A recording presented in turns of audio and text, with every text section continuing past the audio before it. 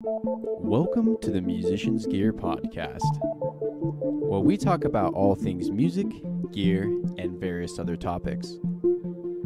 I'm your host, JD Jackson, and I hope you enjoy. Today we are joined by Alec Tambo. Thank you for being here. Thanks for having me. And we are going to be talking about, which also, if you aren't aware who Alec Tambo is, he is a musician, guitarist, and a music major at Utah Valley University. I guess this is final weeks for it, isn't it, right now? So Yeah, just finishing up. This is the last day, I'll be done with this semester. So. Oh, that's exciting. I remember the stressful weeks of finals weeks. But yeah, what we're going to be talking about today is the importance of live music and then just related topics to kind of just see where the discussion brings us. So first off, I know, Alec, you went to, what show was it just recently? Was it a Battle of the Bands or something like that? Yeah, I went to Battle of the Bands, and it was just last Saturday, and it was great. There was 4 great bands. It was, let's see, Jordan. It was someone I'm not too familiar with. Jordan Moyes, I think is his name, or something like that. Okay. And then Pool House, which is I've heard about for a while, and then No Such Animal, who I have a buddy who plays in that. His name is JD Jackson. He plays bass. And then a band called Beeson. Okay. Did you say his name is J.D. Jackson? Sorry, I said JD. I said no, you're good. His name is JD Hamill. Hamill. Oh, I was JD like, Jackson. wow, we have the same name. Yes. That's awesome. Maybe I need to change my name. It was on the mind. I was like, oh, no, you're good. yeah, so JD Hamill is his name. Hamill. Okay. I've heard of Pool House for a while, and I've actually seen them before. I think they do a good job, you know. Yeah. And so who ended up winning that Battle of Bands? It was Beeson. So Beeson. that's led by this she's this songwriter, and her name is Jane Beeson. Jane Beeson. Okay. And yeah, it's become kind of a band now. But yeah, she's the one who writes most of the things. I think her guitarist helps write too, and he helps sing some of the leads. Okay. Also, but yeah. Very cool. Yeah, you were telling me about that. And I've gone to a decent amount of the Battle of the Bands throughout the years, and I know the big one that won the big Battle of Bands at Velour, not that long ago. I mean, wasn't it Cardinal Bloom? Yeah. Was that a year ago though, or was? Yeah, that was. I believe that was goodness. the last winter one. So. I think you're right. That's crazy. Time has just been flying by. Yeah. So was it that same Battle of the Bands at Velour? Yeah. Okay. And the finalists this year, well, at least 3 of them. Like I said, I'm not too familiar with the first guy, but yeah, with Beeson, No Such Animal, and Pool House, they all competed last time too, and so it was kind of nice to see them all in the finalist spots. Returning again to try to get the winning Yep. spot. So when they win, I'm not 100% sure. Like, what do they get? Like studio time? Is that cash prize? Yeah, I think there was a mix of things. There was they had for Christmas time. I think there was like a stocking full of cash, and then Oh, nice. Yeah, there was some studio time, and then they had there was some mixing time stuff. Yeah, probably. There was some free mixing, and mastering. And yeah, and then I think the runner-ups all got some sort of prize that was kind of like that, but just lesser of. Okay, just lower tier Yeah. prizes. Okay, that's pretty cool. And so, you performed at Velour before, haven't you, or no? I haven't performed at Velour. I've played in some of the local venues around here, but not at Velour. Yeah. Yeah. The band that I was in, they just hadn't been. They had been to Velour before, and they just never went back when I was with them. So. Gotcha. Okay. Yeah. I've never performed there either, but I've been there a lot to see friends and other bands and stuff. So that's like on my bucket list to do at some point. Just be like, yeah, I played at Velour. Yeah. I mean, more than just like their open mic. Which I believe they do that on Wednesday nights. Yeah, I don't know. I've been wanting to look into that, just to go to that too, but I have not myself. So. Okay. Yeah, I have a friend. She used to go to that. And I believe she told me it was on Wednesday nights. It's just like open. Whoever wants to perform a song or whatever, you can just do it, kind of open mic night style, you know, and Yeah. kind of get your foot in the door a little bit. And then if whoever's working that night was like, oh yeah, you know, they're actually pretty good. Maybe we have them. Maybe we'll talk about having them play, you know, Yeah. for a future concert or whatever. So Yeah, and it's a great place to do that because I mean, it's Velour's pretty well known out here, so yeah, um, yeah. For those that don't know, Velour is kind of a historical music venue. It's not huge, but it's known for having magic dragons, neon trees, and one other pretty. the Aces out here. The Aces, yeah, gone There's, through. I think there's some maybe There's a couple other, more. but yeah. Yeah, but those are kind of the big one is neon trees and magic and dragons. People are like, oh wow. So, they before they were famous, they started playing at the Velour and kind of, you know, made it basically have its name now a little bit. You know, I mean, obviously people knew about it here locally in Utah, but now outside of Utah, people are like, oh, if you come to Utah, you got to play at the Velour if you're an upcoming band, you know, kind of mid-tier band, I guess maybe. Yeah. It is pretty small. I think. How many people do you think you probably house in that? Like, I don't know, a couple hundred, maybe a little bit more. Yeah, I'd say probably like 250. Yeah, I don't think Probably. you could fit any more than that. There's Yeah. just isn't. It's not big enough. So, but it's pretty cool. So, for those that are listening outside of the state of Utah, if you ever want to play at a good venue in Utah, you got to play at the Velour. So, what is your experience playing in other venues throughout Utah?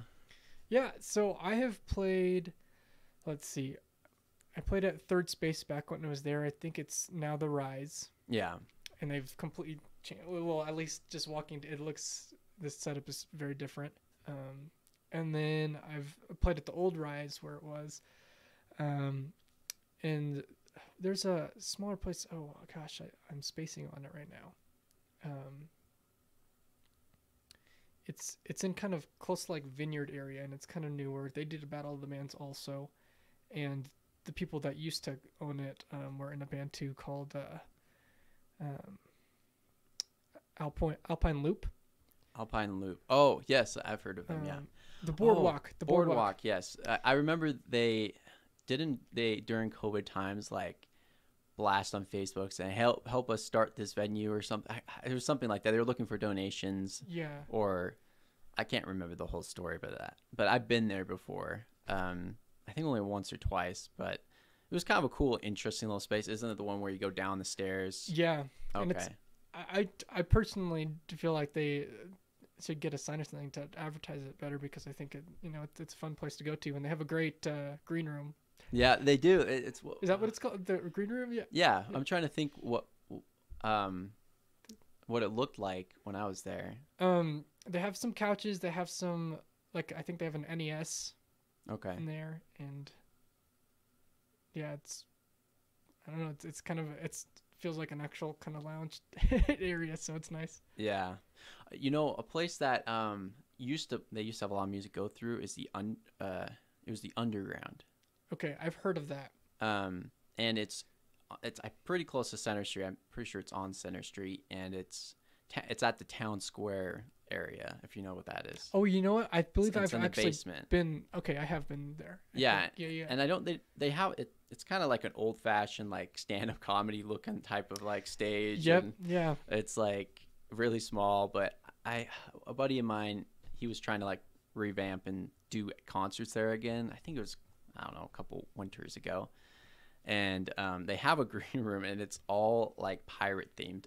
Oh, interesting. They have like parrots, and then like just like pirates with there's like a bench I think that has like a pirate arm. I don't know. It's really weird. I just remember it being kind of cool, but it was like all pirate themed, and it reminded me of a venue up in Logan actually, which is called what is it called? Oh, it's called the Cache. Okay. It's kind of a newer one, and their green room is very pirate themed as well. You're sitting on like big things of ale, and they have like the whole like pirate ship, steering wheel, I guess, or whatever you would call it. Yeah. With a wheel, I don't know. There's the probably helm? The helm. Is the that helm, what it's called? yeah. Whatever. People are gonna correct us on this, but that's okay. Yeah, please do. Educate us.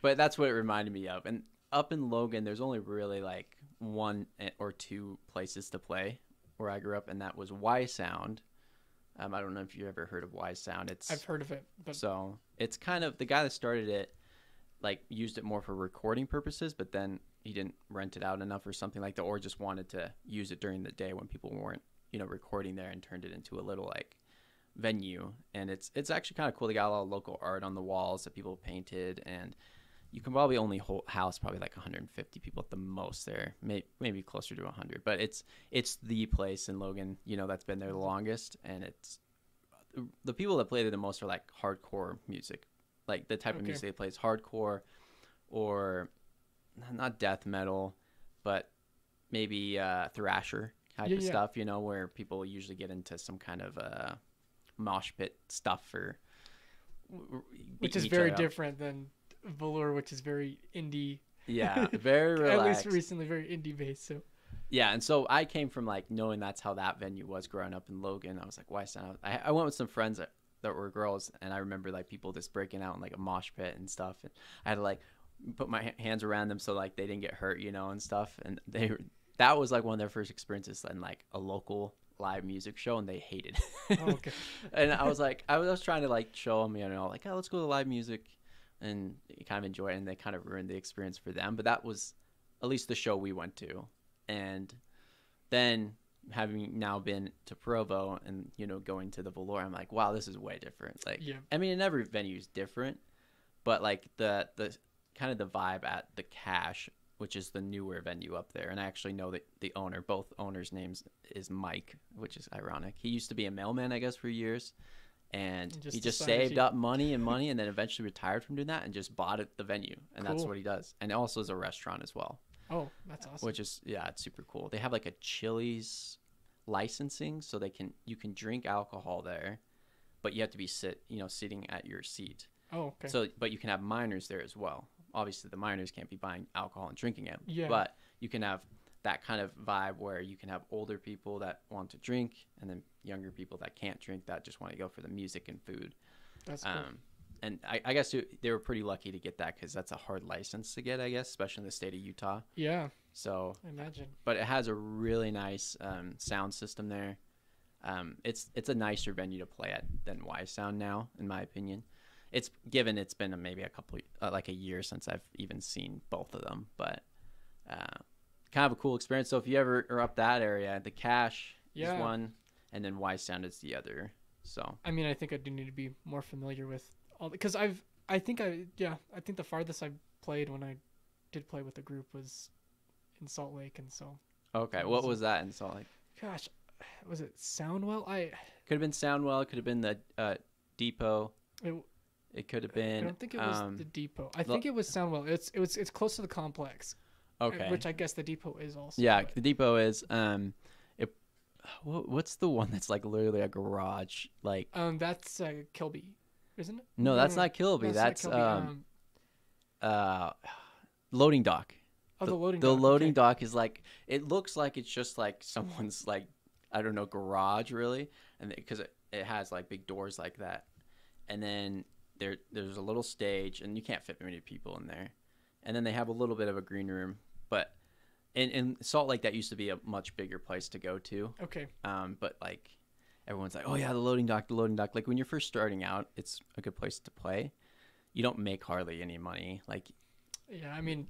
In general, in most places, yeah, you're probably not gonna make a ton. It depends. For live music, or for original music, usually that's the case. Yeah. I mean, I've done a lot of playing covers, and you can make a lot of money. Yeah, doing if you're that. in a party band, that's where the party money band is. But yeah. Yeah, if you're doing your original stuff, it's like, well, hopefully your band brought at least 25 people. Yeah. And hopefully another band brought another 25. To at least make like 75 people. There's 3 bands. But. It doesn't always work out that way. Yeah. Usually it's like the band that's the headliner. They're the one that brings everyone, and the other 2 bands are just happy to be there. Yeah. So, but yeah, the loading dock, I've been there quite a few times, and the sound's awful because it literally is just like a big garage. Yeah. And so they don't have it's not sound treated at all, and it just bounces really muddy. But people in Salt Lake go crazy about that. Like, if you're just like starting out, there's another underground in Salt Lake as well, and that one has a whole bunch of different rooms that you can like play in, and that's known for like like heavy metal, like Okay. thrasher, hardcore music, screamo type of stuff. You've got assigned rooms. Yes, exactly. But you can hear, bands down the hall. It's kind of a cool Interesting. setup, but the sound's awful in all of them. Okay. And most of the time the bands kind of have to bring their own sound. I think there's one room that's like the real room, and that's the one that's has a sound system that's somewhat okay. The other ones are just like super old sound systems from like the 80s, or someone brought a thump so they can hear themselves in the monitor, but it just bounces off the walls because it's just like I think they're concrete walls, so it's pretty terrible. But kind of a cool place though too. I don't know. I can't remember how much tickets are. They're pretty cheap though, like $5 to $8. Probably like $8. Cool. I feel like if you do $5, it's too cheap, but it's like you should just do a free show at that point to get more people if you're doing $5. Yeah. But yeah, so there's a lot of places in Utah to play. So that you said North, you're not sure which one it was. I think it was Soundwell. Soundwell. Have you been there before? Yeah. Mm. It's the one. It's right next to a bar. Yeah. And I think it's the one. And it has like a green sign, I think maybe. I can't remember. A lot of those places in Salt Lake, like as far as like how they look outside, I don't pay as much attention as I do inside, just because it's like that's the experience, But I think that sounds right. It's pretty close to a bar, and I've played at a lot of bars, so I recognize that right away. One of the bars in Draper that's kind of a cool place to play. It's known for like a lot of 80s rock and stuff. I mean, that's what I played with my cover band, right? Yeah. Summer of '89. We played, 80s pop and rock. We'd play at Leatherheads. If you probably have heard of Leatherheads, right? Mm-hmm. And that's like a sports bar. Yeah. And it's moved like a couple times in the last 4 or 5 years since I've known it. And they do DJ kind of stuff, at some hours, but then they get a lot of hair bands go through there. So they had the band Winger go through there, and we saw them live, and they still rock. Like, they're old. Yeah. I forget what the Winger's first name is. Kip? Is it Kip Winger? I think it's Kip Winger, yeah. And I don't know exactly how old he is, but he's like my parents' age at least, maybe older, like late 50s probably. And he just kills it. He's a bass player that sings, which is kind of interesting, or I guess dynamic. And then I think they only have maybe 2 or 3 of the original members. I think the drummer and the lead singer and bass player is the only original ones. Also, the guitarist isn't. I don't think they're. Yeah, at least when I saw their show at Leatherheads a couple years ago, they didn't have. It wasn't the original guitarist, so still was good, But I remember they just performance-wise, I was just so surprised by these old guys, like. And then my buddy that was with me, they were asking if anyone played bass in the crowd, right? And he's a guitar player, but he's like, well, I know enough about bass. So he raised his hand, and they pulled him up on stage, and he played, what song is it? Ain't Talking About Love. Oh, by Van Halen? And by Van, yeah. Cool. And so, it's like 3 chords, I think, through the whole song. It's like boom, boom, boom. Yeah, I mean, I think it's mostly 2. I think it's mostly A minor to G, I think. Yeah. And then it goes to the 3 chords as well too, but it's mostly the 2, right? But he played that on the bass, and I just remember him being so like freaking out, and I got a picture of him and like a little video of him playing up there with an old phone of mine that was at the time not very good, so the video was kind of not very good quality. So I'm sure he appreciated that, but it was kind of cool because like these guys were really killing it, and everyone, like the house was packed, like people were outside, and they probably had about 500 people that they fit in there, and it's a bar, but it's like people were just like, oh yeah, Winger, and but they've also gotten Warrant to play there before. I don't think they've had Quiet Riot, but I've seen Quiet Riot play live. In 2017, that Gary Robinson, he put on a music con in Salt Lake at the Salt Palace, and he had us play on one of the stages. He had like an acoustic stage, a rock stage, and then the headliners that were playing like at the end of MusicCon. And they had booths of all sorts of music. Actually, if you look right behind you, that's my artist pass for MusicCon. All right on. So it's kind of cool. I've kept that as a memento just because it was a cool experience. I kind of wish that they would do it again. I'll have to ask. I'll bring it up to Gary and be like, Gary, just do it in Provo. Do it in Provo, because it was really That'd cool. be cool. But yeah, we played right before Autograph played, and then Quiet Riot was like the main headliners and stuff. Autograph, they did a super good job. I mean, the song that most people know by them is Turn Up. Yeah, Turn Up the Radio. Yep. There was one other hit that's pretty good too, but it sounds pretty similar. Okay. They're kind of like they were known, in the 80s and stuff, but they were more like a one-hit kind of wonder type of band. Like they're not as big as Def Leppard or Poison, any of those other bands, but that hit did really well, so they became really famous and popular from that. And before the show, I was at a booth, and I didn't know this, but the guitarist and the singer was there just looking through booths, and I didn't know it was them. And I was just like buying something, and then he just started joking around with me. I was like, oh yeah, and then just started talking to him, like the nicest guy ever, but he looked like he was weathered from the 80s and like rock and roll. So I was like, I wonder what his story is. And then later I saw him up on stage. I was like, what? And he was just like walking around super chill, and like, that's cool. Yeah, I remember I was kind of geeking out about that later. Not everyone in the band thought it was as cool as I did, and a couple and the other singer in my band. Really? But yeah, I can't remember who. Someone was like, "Oh, it's not that big a deal." I can't remember who it was, but also Billy Dean they had like a country stage, and Billy Dean was the headliner for that.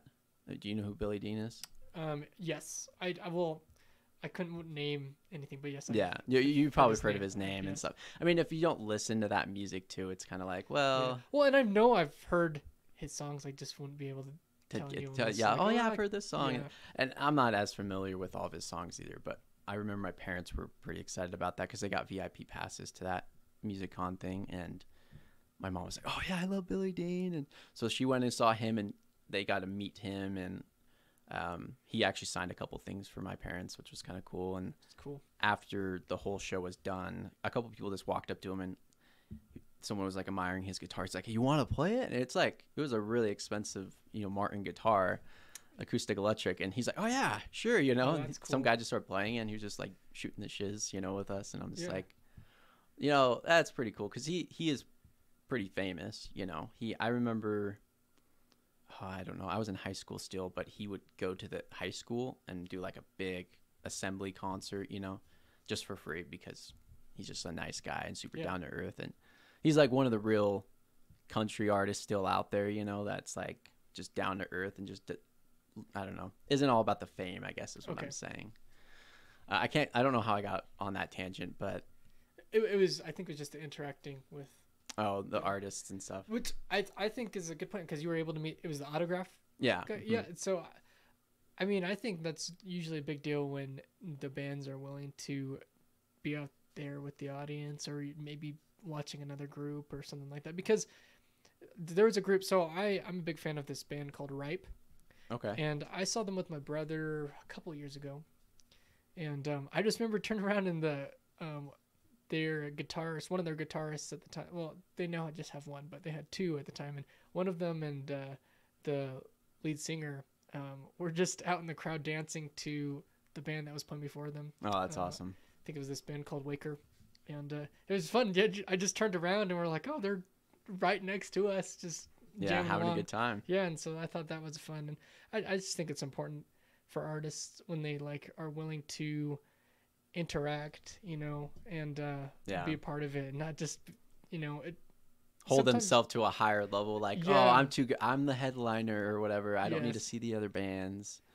And I understand, like, if they're like a really big band, there's probably a little bit of safety to be in part of the crowd, people jumping them, and but I think for smaller venues and stuff, I think that's should be the standard, is, or at least it's just nice to see when people are interacting. So, well, just super, like, I don't know, down to earth kind of real artists. Like they don't get this ego no matter what level they're at. Yeah. So I can't think of like a good example at the top of my head, but the lead singer of Quiet Riot, which actually now the only original member of the band is the drummer, which is kind of interesting. But the lead singer, he was a younger guy when I saw him a couple of years ago. And the band, like a lot of people wanted like, you know, interact with the band afterwards, the people that had VIP passes and stuff. And they just like left. They didn't like talk to anyone. They were just like, screw this type of, you know, that's their attitude that they had. But the drummer stayed and just sat there and just talked to people. And then Cool. because he played with Randy Rhoads for a while too. And a buddy of mine, Blake, he's a big Randy Rhoads, like that's his idol as a guitarist, right? And so he was geeking out with him. And he was like, so how was it to play with Randy and stuff? And he was just like, oh, it's, you know, just super down to earth. He's like, oh, Randy was like one of the best people I've ever met, you know, and just like super down to earth. And he was just, as he was cleaning up his drum set, you know, and back behind this barrier where the VIP people were allowed. And I just remember that. I was like, you know what, this guy, he's the only original member, but he's the only one that's not acting like he's above everyone, you know? Which is interesting, yeah. Yeah, What a it's like, concept, yeah. Interesting. Because the other guys were younger. And I remember the lead guitar player was doing some kind of solo. And it was just a chromatic, very chromatic, just you know, nothing too, but he kept doing that over and over again. And then he was like, come on, you effers, you know, like, get excited about this. And I'm just like, well, it's play something interesting. Yeah, well, that's what I was thinking. I was in the crowd. And I was just like, it isn't interesting enough. You know, it's just the same thing over and over again. Yeah, you're doing it fast, you know, and everything, but it's like just a chromatic scale over and over again isn't very pleasant. Like, yeah. It has its place, right? But like if you're just doing it over and over again, and I just remember his attitude was just like, he just swear at everyone, like, you know, come on, you cheer, you know, and everything. People were cheering for a little bit, but then he kept just doing that over again. We're just like, okay, it's lost its novelty, I guess, you know. And anyways, I just remember his attitude, the guitar player, and then the lead singer. He was a younger guy, and he just like booked it out there, didn't want to talk to anyone, and maybe he was on drugs, I don't know, probably. Yeah. But it was just like, and I remember the drummer, I was just like, oh man, that guy was so cool. Like I can't remember his name off the top of my head right now, which I feel bad, but yeah, sadly I know a few of the people. I mean, I remember the names of a few people, but I can't remember the drummer. I can't remember the bass, because I think the bass player passed away. I think the singer passed away. Yeah. Mm-hmm. And then like Carlos Cavazos, I can't remember his last name, Cavazos, something like that. I think can't he pronounce played it. with Rat for a little bit, but yeah. It's, and the Rat. Have you seen a video of Rat? It came out, I think it was 2016, 2015. They were playing live, I think in Vegas, and the lead singer had crossfaded with alcohol and prescription medication. things, yeah. And he had put on a lot of weight and stuff and had some health issues up to this point. But like on stage, he it looked like he was having a stroke. He was slurring, and his voice, he was like, they felt bad. I think they refunded a lot of the people that went to that show their tickets and everything. And most of the hardcore fans were like, you know, just get better or whatever. But here's the thing. He did that to himself intentionally, too. So I'm also kind of like, I'll give you sympathy a little bit. But he knew what he was doing. But you knew what you were doing. And so, like, it's unfortunate. I think he's doing a lot better now. But another artist kind of during that time frame was, Axl. He put on a lot of weight, you know. Yeah. So, but he's playing again. Isn't he singing for AC/DC? Axl Rose? Yeah, I thought he was playing for AC/DC. I haven't heard that, but I don't know. Okay, I know he still. Sure. I mean, he still does stuff for Guns N' Roses, but Brian Johnson no longer sings for AC/DC, okay. And so I was like, I at least I heard a rumor of that. I don't know if it actually happened. I'll have to look into that. Yeah, I didn't. So I'll have to too, but I just remember like here I'm like Axl Rose singing for AC/DC. I'm like, I guess they don't have that many singers nowadays that can really do what those guys did, you know, as far as like the range and the power and the style, you know, like it's kind of hard to do. Yeah, it really sucks when artists and this kind of, you know, aside from that topic, but like when over time they don't take care of their, you know, their voices or you know, just, or maybe their guitar playing, and then you can tell there's a huge difference. I don't know if you ever listened to The Cult, A little bit. like Firewoman. Yeah. Not very. I'm not super familiar with the Cult, Yeah, but because I thought that lead singer, I don't know his name, but I thought he had an awesome voice. And then I saw like a more recent live thing, and he could just not hold the notes very well. And yeah. I it mean, it happens sucks. with age, but Yeah, also if you don't practice it, you know, and there are also people that are able to, hold on to that yeah, if they, take care of it. So yeah. What's a good singer that can do that? Well, not a singer, but a good guitar player would be Slash. Slash, like he's not as good as he once was, but he still can play, I guess. I mean, I do feel like over time maybe he hasn't practiced as much, and No, so probably it's not. definitely kind of shows. Um, but I think, yeah, there are definitely guitar players that like still obviously practice very hard, and then they can still keep up. Yeah, who was it? Is it Zach Wild? Isn't Zach Wild still, like, from what I've seen of videos of him playing live at concert? It looks like he's still got it. Yeah, I think he still So got it. When Eddie was alive, I think Eddie kept it up pretty good. yeah, At least his guitar playing. There was definitely some health issues, but yeah. yeah, he was always on top of that. I'm trying to think who else. So someone that I feel like has kind of gone downhill is I don't know if you listened to much of the Allman Brothers, but Dickie Betts. I mean, he's Oh, really old, yeah. but you can definitely tell he kind of struggles with some timing stuff now.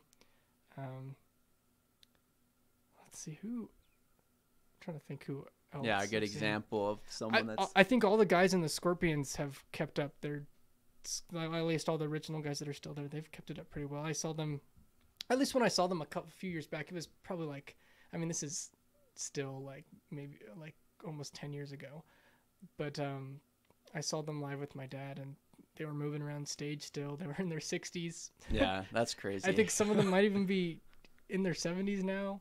Oh, But that's amazing. yeah, but they were still moving around, and they were able to play.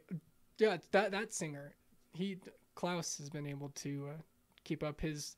I mean, even if it was 10 years ago, he was in his 60s and he's still sounding great. So Yeah, well, that's something to strive for, right? To be that Yeah. old and still be like, yeah, that guy still got it. Like, Yep. But I think you have to have it to still. That's the point. Yeah. That's what I tell myself. I'm like, well, I got to get to that point first, and then just. You have to at least have it once to keep it. Yeah, exactly. Dang. Well, I mean, kind of maybe steering now a little bit more towards like the importance of live music. We've been talking a Yeah. lot about these performers and artists that had kind of been going downhill over time, but also, still some of that have kept it. In my last podcast, I was talking about like the power of music and how there's a lot of research done that people that have like Alzheimer's or dementia and they lose motor function, if they listen to music, at least when the music's playing, their motor function comes back. And so I think, because overall, most people that are really, were big performers, they didn't get into the drugs. Like Kiss still plays, right? Like, Yeah. they do pretty well still. They're not as good as they once were, but they still put on a pretty good show. Yeah, and I think the thing about Kiss is it wasn't necessarily that they were always these huge, big virtuoso players, but they were just really good performers, and Yeah. they've kept that up.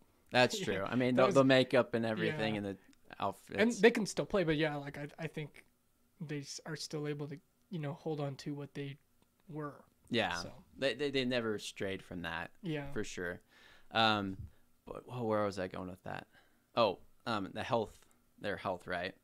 There's a lot of people that, as they age, their health just goes down. But a lot of musicians, as long as they keep, taking care of themselves, practicing their craft and stuff, I don't know if it's just because they're around the music and stuff, but their health seems to stay in a better shape for a longer period of time than someone that, wasn't, exercising on stage, performing and playing instruments and, I don't know, maybe that's 100%. Yeah, so. I mean, it's hard to compare apples and oranges because not everyone isn't a performer and a musician. But then, the people that are, it's hard to just like, because obviously people have health elements in their family, where their genes and ancestors that have the bad heart. Even if they are a performer, that's still going to affect them, right? But I would like to say overall, just kind of going back to my point of like the studies they've done with music and motor functions and stuff, it seems like artists that are older that continue to play, it seems like they stay younger longer, kind of. I don't know. Does that, would you agree with that or disagree with that? I mean, I think the people that are that are active, but I think outside of even their playing, it's obvious that they have to take care of themselves to be able Yeah. to do the things that they do on stage still. And so but yeah, no, I'd say the ones that are still healthily moving or just moving around stage and keep it up, and do what it takes to be able to keep that up outside of that. Yeah, 100%. They are, healthy people, because it does take a lot to, I don't think people realize how much effort and how tiring it can be if you are running around. I don't even run around on stage like those guys. I can't even imagine. Like doing backflips and stuff. Yeah. And like, I think it was the band Creed. Okay. No, not Creed. Disturbed. Okay, yeah. The lead singer, I think he would do backflips and stuff, and That's wild, yeah. and it's just like that's just too much. But like, I mean, if you can do it, cool. I can't do a backflip, but like, if you can, I guess. But that'd be sketchy. Like when you're like all like, you got all this adrenaline and stuff, and you're like tired from playing, a long show, and you got all these people out here. What if you mess up on your, your backflip? I'm a clumsy person, so I'm always afraid. Like, man, if I try to do that move, like.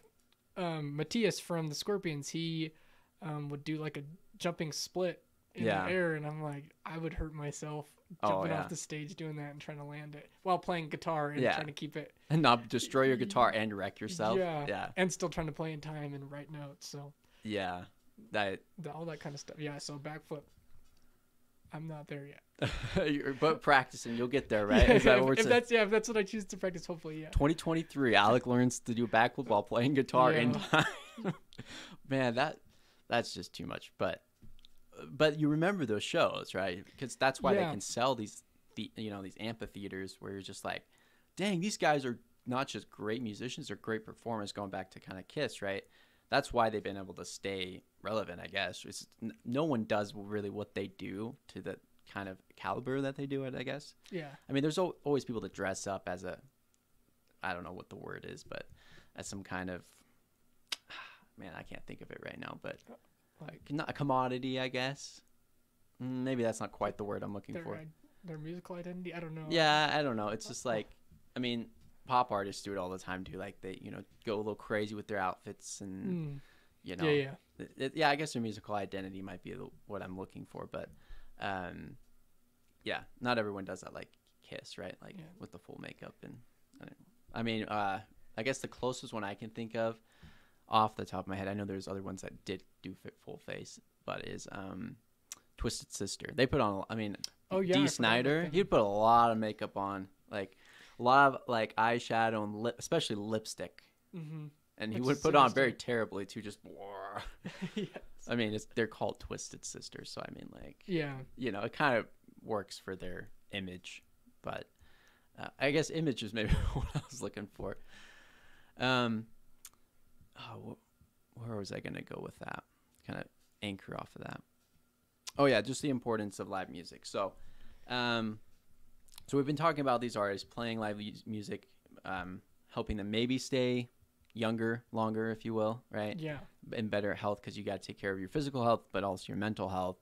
I think they just don't get complacent, like maybe a lot of people as they start to age. They're just like, well, I've worked a hard life. I have grandkids now. Like, I don't need to do these things. I'll just enjoy the rest of the end of my life, right?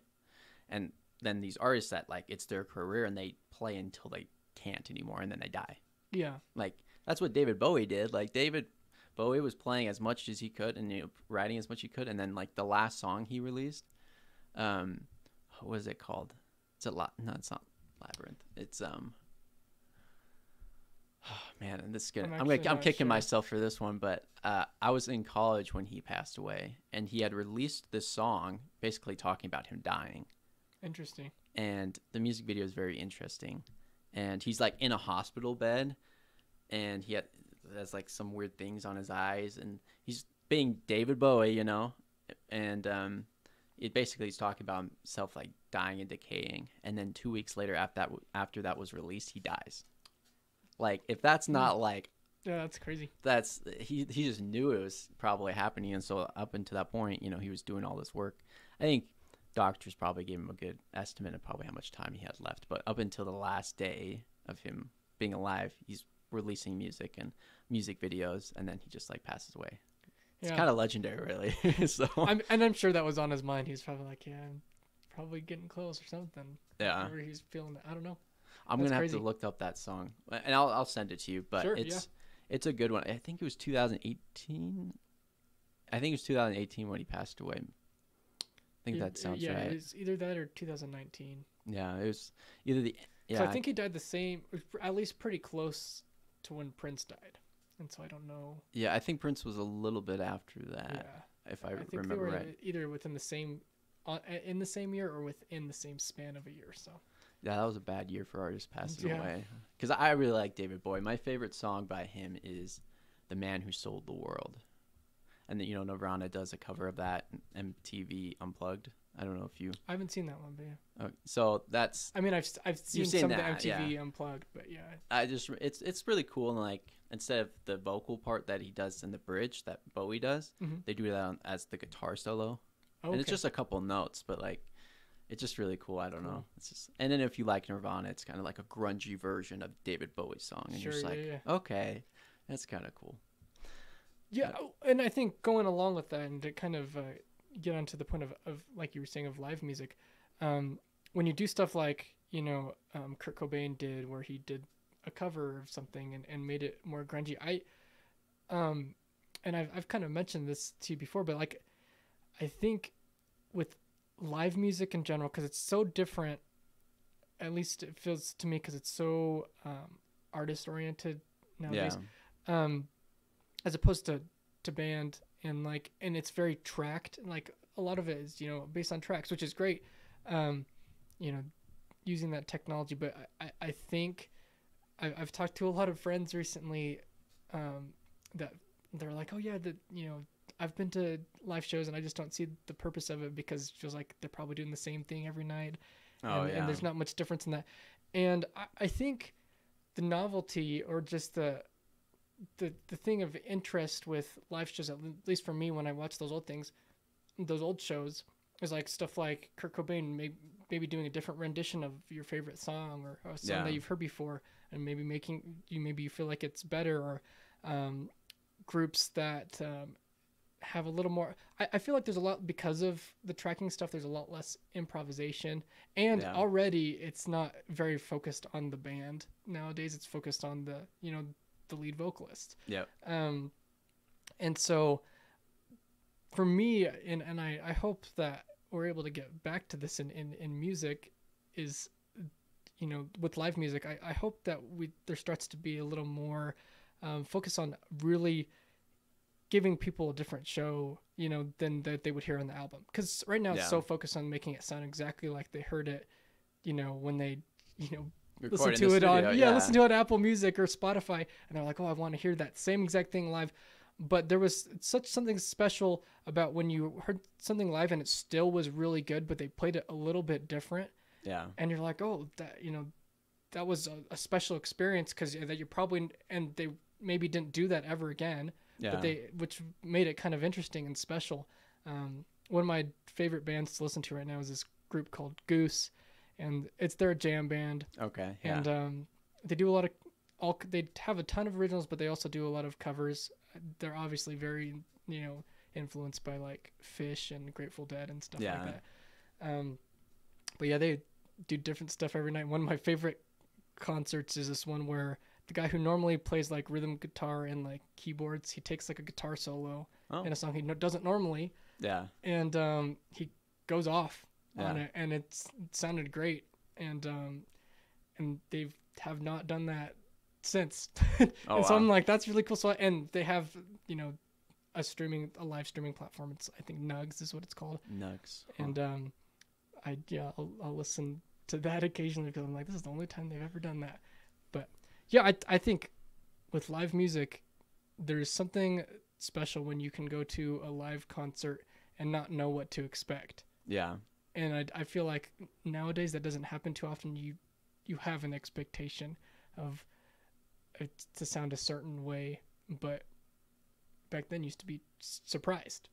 Yeah. Be like, You're like, And oh wow, this is different. Like, I wonder what they're okay, gonna, yeah, what they're gonna play tonight. So, and like I said, I don't think it's necessarily a bad thing that we have tracking now, and that they're using all this, and that they want to show that they can make it sound the same live. But I think yeah, if there was a little bit more, improv, or yeah. just a little bit, something a little bit different, each night, I think that would be something that would help connect the importance of live music to more younger audiences. I would agree. Yeah, and I mean, because when I was playing with my party band a lot, we would have a set list, right? That we could play about 5 hours of music, which is a lot of music. Yeah. And so we'd play at casinos. You would play for 45 minutes, take a short break, like, 10, 15 minutes, play for another 45 minutes over and over. And we'd have like 5 or 6 different set lists,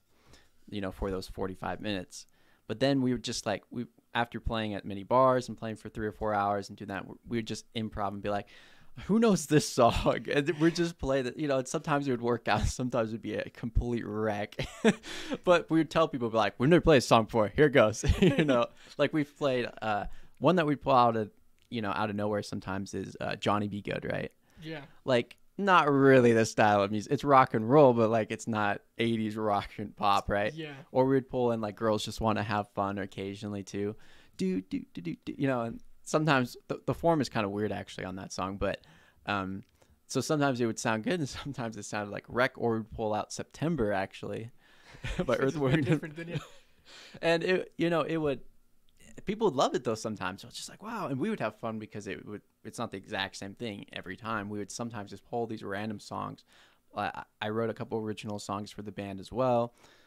You and Me for Steel Badger, that was our name before Summer of '89. And then we had Fierce as a Badger, that was our anthem song. Because we were all Badgers, from Snow College from Utah. Was that inspired by Steel Panther at all, or like that? I mean, it's I played the fifth on that one. But we were, when we were coming up with the name for it, we all just threw in name ideas, and that's what we came up with, Steel Badger. Cool. And then I think someone mentioned it later. Isn't that a lot like Steel Panther? And we're all like, oh crap, I guess so. And then we're like, should we worry about it? We're like, nah. So, I mean, it was a happy coincidence. A happy coincidence, yeah. Because like I didn't even think about it until later when someone mentioned it in the band. We're all like, huh. But it's, sometimes that's how it goes. Even when you're like come up with a creative song, you're like, oh, this is a cool song name and idea. No one's probably ever written this. And then you listen on the radio or you listen to music one day and you're just like, crap, that sounds a lot like this song. Or like it's the same name as the song or whatever, but it's like way different still. You're like, oh, I thought this was an original idea. Like I was talking about a tidal wave, but I guess, or I don't know, whatever it may be. Yeah. And you're like, well, I guess it's not original, but it just, because there is so much music out there nowadays, that everyone can listen to. Yeah.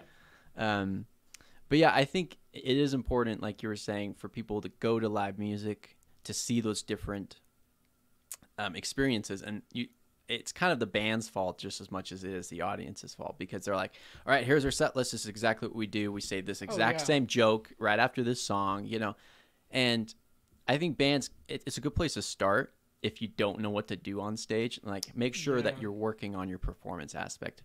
But if you do the exact same thing, what if you have fans, like you get bigger and bigger and fans are following you from city to city?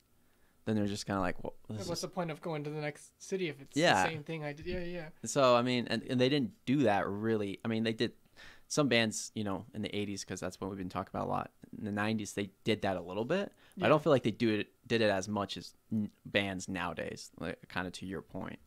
Because I'll go see live artists, and I'll be like, okay, so they're buddies of mine. I'm like, let's see what they do, and if it's the exact same thing, I'm like less inclined to want to go back again, because I'm like, well, I've already seen this show 3 or 4 times. Like, you guys are good and you've gotten a little bit better over time, but like, and you played one song different. You decided to play, But like then the bands that like change it up. I mean, my friends in Cardinal Bloom, they're pretty good at that. I feel like they'll throw out these random songs they haven't played, or like a brand new song, haven't done, and that show is unique. Yeah. All of a sudden now you're like, oh, cool, you did a really cool version of this song, or so occasionally they'll pull out like Smells Like Teen Spirit, right? But they don't do that all the time because one, that's people play that song all the time, so it loses its commodity as a show or as a song in your set list, right? If you do it too much, like it's good to have your form of what you normally do, but then like have things you can improv a little bit, because maybe it's just like, and this is something we would have to do, like our lead guitar player, either he would have issues sometimes with his pedal, like he randomly lost power once, and his whole guitars went through that. He didn't have an amp. His amp simulation was through his pedal, and we're like, oh crap, what do we do? And so we just started like doing a little jam. The drummer started doing like a little rhythm and stuff, and then we just started jamming for a little bit, and then eventually he fixed it, and he seamlessly just came in, started doing some lead stuff, and then we just like ended the little jam and then went straight into a song right after that. And people were like, oh, that was kind of cool, like because it wasn't expected really. I mean, and you have to do that in live settings. Sometimes your guitar string breaks. You're like, crap, I got to go get my backup guitar now or whatever. And I will say that's probably like the benefit of, being a huge, world-known band, because during those, then you, like those instances, you have a guitar tech that can switch it right away. So you don't have to really deal with that one. So, I mean, that's something to be desired from that sense. But yeah, no, I've had to do that too. Or, something happens where another guitar player is having to tune, so we'll jam a little bit during it. Yeah, so you're just not that awkward silence, because that's what you don't want, is everyone just standing on stage like, you're gonna hurry up, Jimmy? Kind of thing. Yeah, so, at least something to engage the crowd, keep them, whether that's talking to them or giving us a story about something. Yeah, I think the thing that bands aren't as good with as well, and some are, but is getting the crowd involved with a song. Like the really good bands or performers like that have gone to live music, they're like, all right, on this next song we need your guys' help, so I'm going to teach you the chorus. All right, can you sing this? Whatever. They do that. They're like, all right, I'm going to point to you guys when and then they play the song, they get to chorus, do that, and then everyone's singing along. That's a lot funner experience. Like, I mean, you don't want to do that too much, because then it seems like you're begging the audience to like participate a little bit. Yeah. Especially if they aren't responsive, then that's like the wrong thing to do probably. But yeah, you definitely have to kind of gauge. But you're like, oh, these are fun. Like let's give them something to do on this next song. Well, and I have to admit, like I've made that mistake before too. Like there was this one concert where I had a lot of people that I knew, or that people that were a lot of people that were fans of the group that I was playing with, Winter Sirens. Yeah. And I did this once, so I was like, oh, I'll do it again. But one time I went, because I have a wireless, guitar setup. Yeah. So I walked into the crowd, and it was great. Yeah. And then I did it at another concert, and you could tell that the crowd was like, what is this guy doing? Yeah, like, get back up on stage. Which was a good learning experience, Yeah. Being like, okay, definitely kind of engage the crowd and see where they are, and not try to force them to accept what you're doing all the time. Yeah. And because sometimes bands do that and try to force it, and then like try to make it seem like, you should be dancing to our music because it's so great, rather than really getting them into it. So I feel like at that Battle of the Bands I went to, that most of the bands did a really good job at finding a way. There was sometimes felt a little forced, but there was I think more so times where they were able to get people engaged in a kind of a natural way. It's like the audience was already trying to figure out what they should do to the music, and then they gave them an opportunity. So. Yeah. I to your point about playing in the crowd, though, I've been there before too. So I've gone out in the crowd and like thinking everyone's going to be like super happy, excited. And then sometimes we're just like, what's going on? Or they're confused. There's sometimes people are like, how is he playing? What? Like, you have to try to connect. Like, is he actually even playing now? You're like, is this a track? Yeah. Yeah. And I've had people, one guy after he was at a bar and he was like, were you actually playing? He's like, then how are you in the crowd? I was like, oh, this is a wireless rig. He's like, I mean, he was pretty drunk to be fair, but he was like, whoa. It was mind blowing for him. He was a little bit older guy too. Yeah. But at the Big Summer Bash, 2019, I think it was. Are you familiar with the Big Summer Bashes? I'm not, actually. Okay, so the Tribe is a company that puts on big dance parties and events and corporate things. Okay. I'm good friends with the lead singer, not the lead singer, the owner. I knew both of the owners before they kind of broke off their partnership and one started another company. Okay. Eric Little is the owner's name, and we've gone to a lot of his festivals to play shows and help out with sound and different things like that.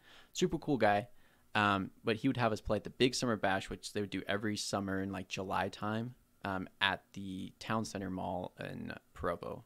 So they would have a carnival, like in big like rides and stuff over there, and then they'd have like a big stage for bands and artists to sing there. Madeline Page was there one year as a headliner, and I remember playing there, and I think we were headlining this year, I can't remember, or that night at least. And the crowd, there was quite a few people in the crowd. There's, probably 400 or 500 at least, maybe more. It's kind of hard to tell when you're in a big, like, open parking lot, instead of like an enclosed space. But there was a lot of people spread out. And we were playing, and as it got later in the night, the college kids came out and were just getting rowdy and stuff, getting really into it. And we played Pour Some Sugar on Me, right? And our lead single had an idea of getting a bucket full of cash, like just dollar bills, and pouring it on the crowd. So he went to the bank and just got a ton of dollar bills, and then during the bridge, when the solos happened, he goes and pours all this cash in the crowd, and they went crazy about dollars, right? It was funny. People were trying to jump over the barriers we had and stuff, and right after that, then I jumped off the stage. It was pretty far down, and I started playing like with people, and they were going crazy. They almost pulled me over the barrier though. So the crowd, I was like, oh crap, because they were just getting rowdy. And there was a couple buddies of mine from college, like old roommates and stuff, that one of them, he was pretty drunk, I'm pretty sure, but he was excited to see me, because it had been like a year since we've seen each other and stuff. He was just like, oh yeah, I know. And people were grabbing money off the floor, and I just remember, like, that was a good experience, right? Though, like, everyone loved it. They're already having a good time, so that was just adding fuel to their energy, right? But I've also done that in bar gigs where people are like kind of listening, kind of not, And I've done that, and then like it just like it was just kind of awkward, like. Yeah. But I just was wanting to move around a little bit, see what happened. So I like kind of did a circle around the room or whatever, and like.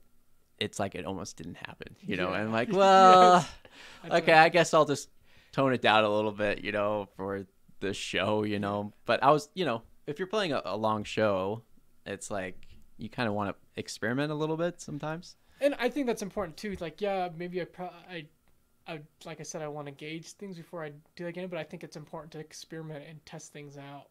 Yeah. It's like, because if you're not, I mean, it's like when you improvise in a song or during musically, I think you should improvise and try new things, performance wise too. And so, yeah. Yeah, well, I agree with you. It's the practice makes better, as they say. Not perfect, but it does make better, in my opinion. Yeah. You practice, you're going to get a little bit better at something, a little bit better, as long as you're actually practicing, not just playing something you already know how to do, Yep.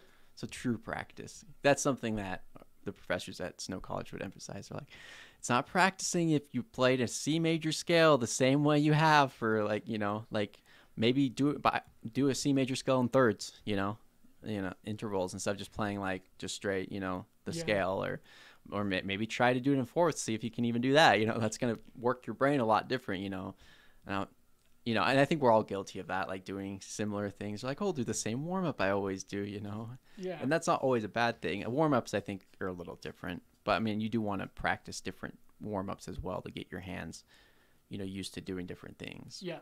But just not becoming too complacent in that fashion, I guess. So. 100%. Yeah. But anyways, well, we've talked for a while, so I appreciate you coming and being on the show, Alec. Yeah. And again, you are a musician, guitarist, and a music major at Utah Valley University. And when do you graduate from that? I've still got a couple years. I've been taking it pretty slow. Okay. So that's TBD. TBD. But yeah, that's what I do. Okay, cool. Well, you'll probably be seeing more from him. Do you have any socials you want to? Yeah. So I have an Instagram. I don't do much with it yet, but I'm planning to. It's at Music by Tambo.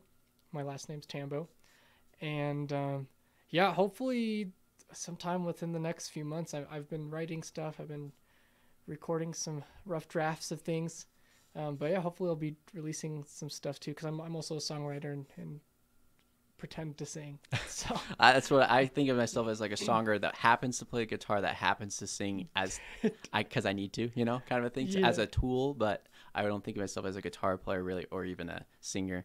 So I think myself, even though I have guitars all in here, it's like I'm a songwriter that plays guitar so I can write songs, yeah, But well, this was a good discussion. I appreciate having you on the show. And everyone that's listening, I hope this was enjoyable for you. There'll be future episodes every Friday. They'll be released. And until next time, guys, keep rocking on.